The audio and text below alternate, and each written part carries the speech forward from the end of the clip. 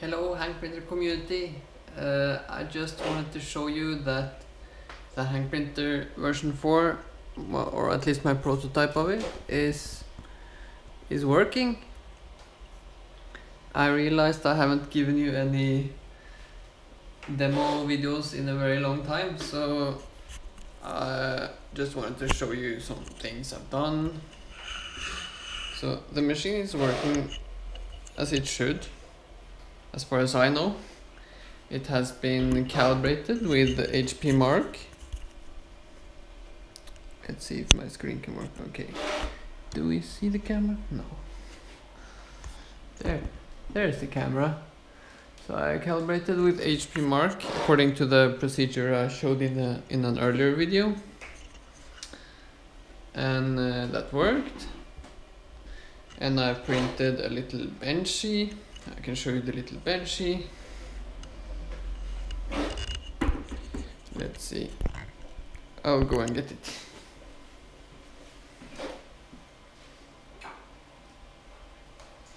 So I've fine-tuned the settings a lot. And that has taken some time, but it now looks decent. This stringing is just because the filament is a bit moist. I don't bother drying it up, I think.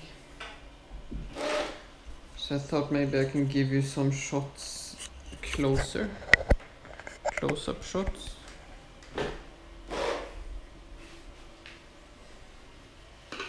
So this is the current quality. I don't want to show.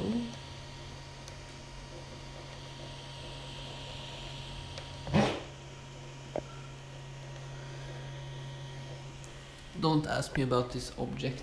It's a holder for paper bags like that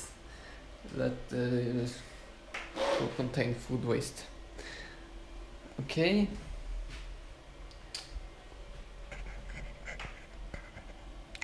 Was calibrated. Has printed a nice benchy. Right now print paper bag. I have discovered a new failure mode. I need to tell you about that failure mode. It's really bad.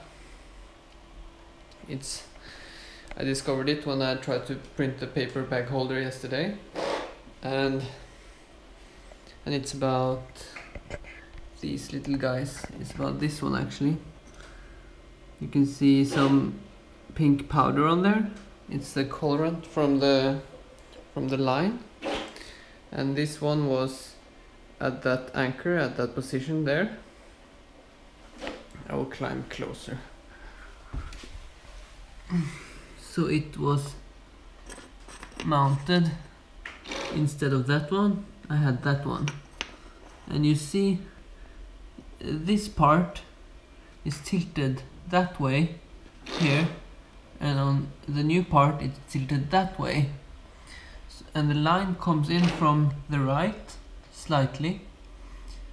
So on this one it was a very sharp angle onto the bearing that was here. So when I had such a sharp angle in onto the bearing, the line started twisting as it was fed onto the bearing, and when the line twisted more and more, then it got shorter and shorter. So this, oh, it's so hard to see the lines, but this line looked slack, and this one was like a string on a guitar.